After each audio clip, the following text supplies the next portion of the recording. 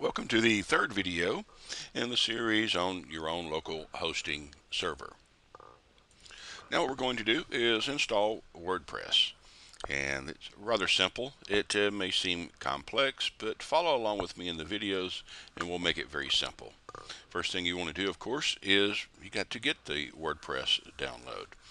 And we can do that very simply. In the folder there should be a resource text file, and there is a direct download that you can use to always get the latest version of WordPress. They've made it very simple. Take a look at the actual README file here called resources, and you'll find it in here, direct download. So what we'll do is we're going to copy that. We're going to enter it into our browser window and hit return, and it's going to want to download right off the bat. And of course I've already got it downloaded here, but download it somewhere that it's easy for you to find. Create you a folder. What I always do, I've got a folder on one of my drives called projects, and I'll create me a folder in it and store everything in it for each project. It's very easy to locate that way. So we've got that downloaded. I'm not going to do it again. No use in that. Wasting bandwidth, right? So what we got to do is at this point we need to unzip it. And of course, if you're using a Windows machine, you've already got an extract all and everything. I'm using 7-zip, great free program. So what I'm going to do is I'm going to extract it. Yep, I don't want to do that. Let's do it the short way here. Extract here.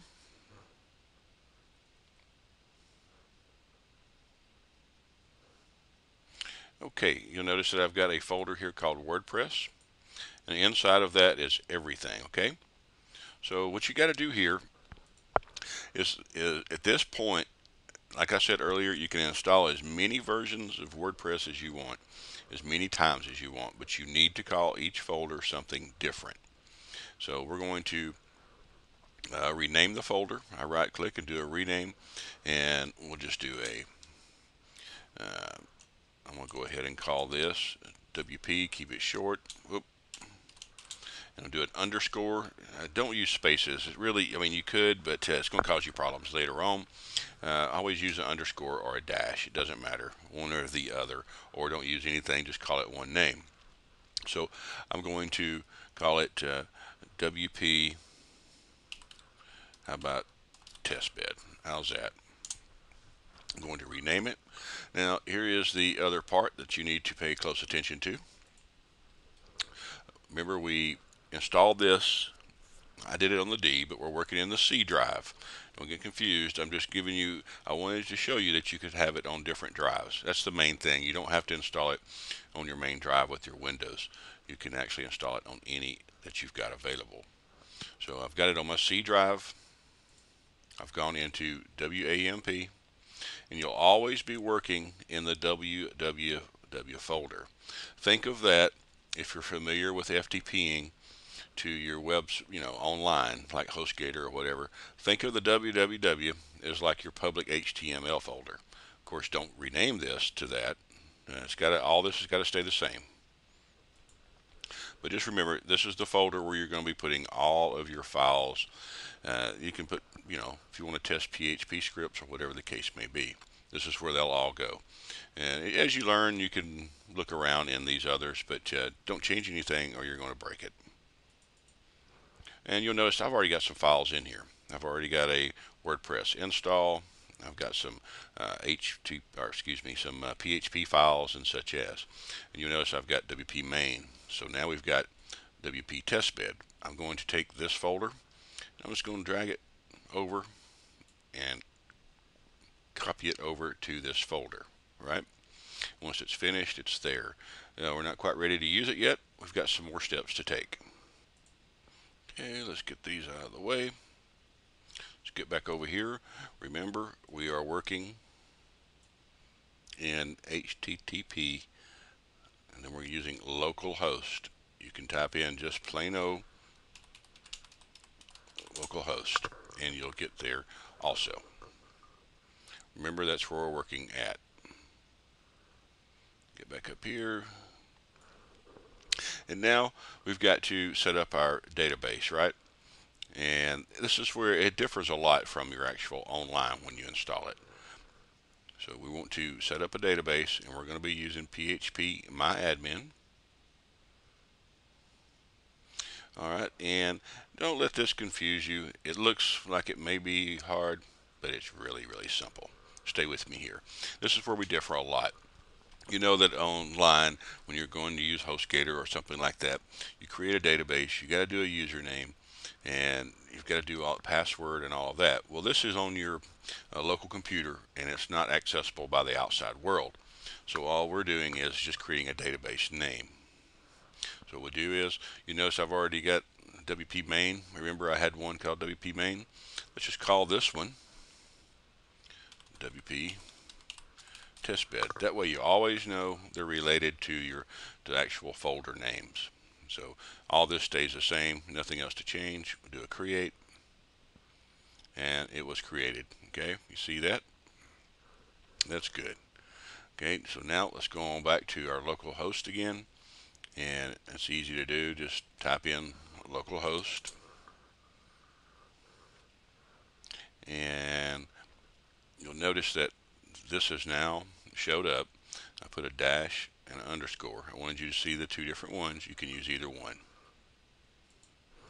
Okay, so I'm going to go ahead and use a new window here so I can go back and forth. And you may want to do the same thing. Open up a new tab or a new window.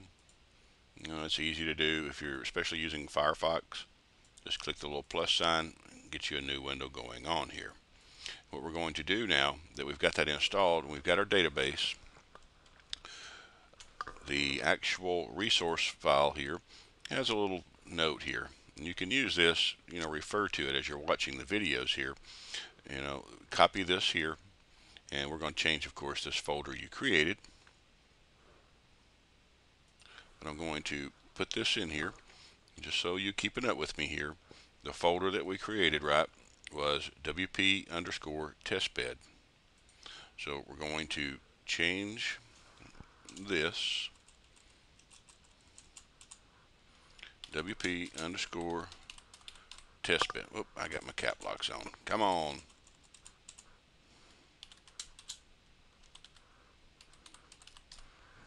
All right, so now we go directly to that.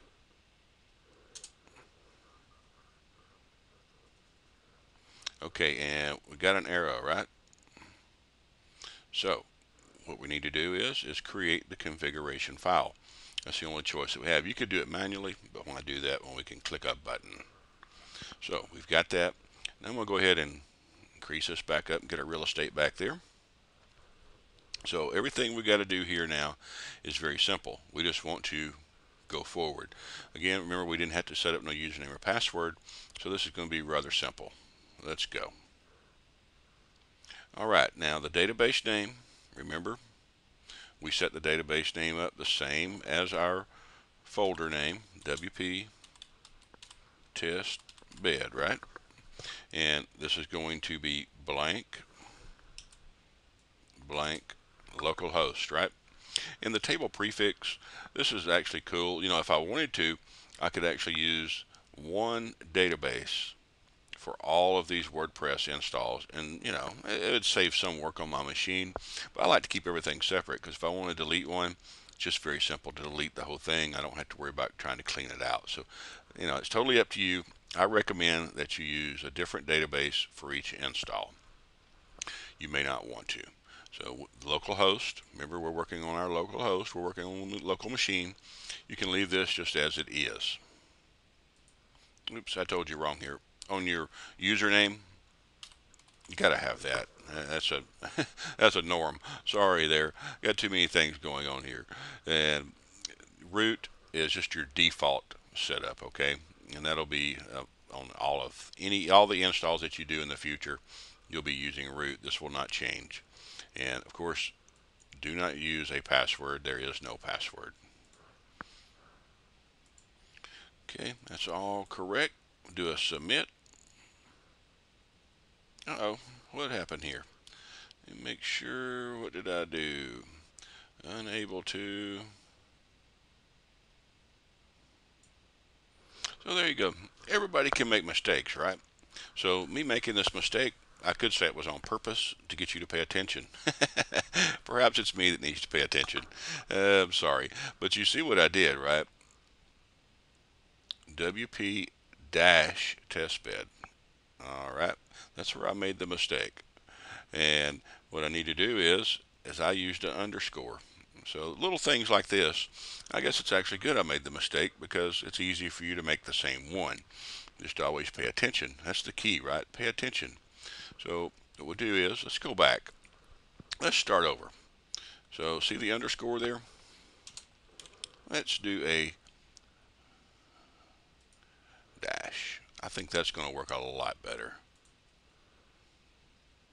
Hey, looky there. Works like a charm, right? So what I should have said was, oh yeah, I made that mistake on purpose. Anyway, let's go ahead. All right, Sparky, let's move forward here. Run the install. And this is pretty much now just like you would on any of the manual installs. You want to name your site title. And of course, I'm going to call this my testbed site.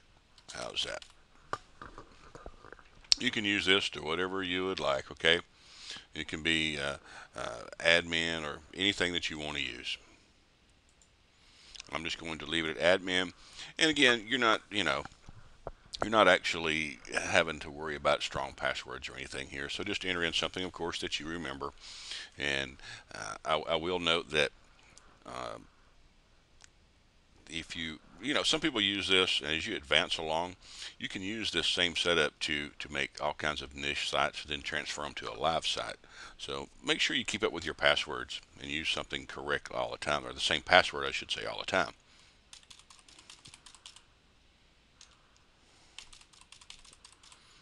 Okay, got a weak password, so that's it. Now, what you'll do here is you want to enter in an email address and enter in normal email address and just see what happens. But remember, we didn't set up email for the server, so doubt you're going to get anything. So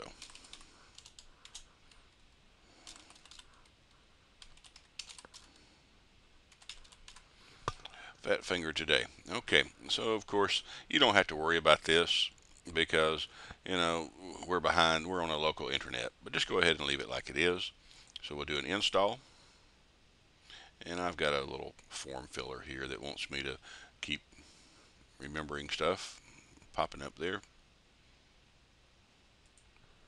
Okay, success. We are on our way, man. So there we go. We've got that. And now what we want to do is log in and take a look at everything. And it's pretty much the same. Oh, I put the wrong one there. So what we'll do is we'll do our password here that we chose and log in.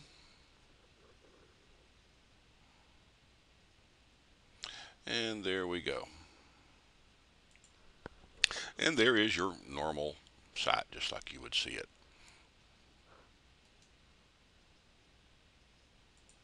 And there it is. Okay, so we've got it working on our local machine.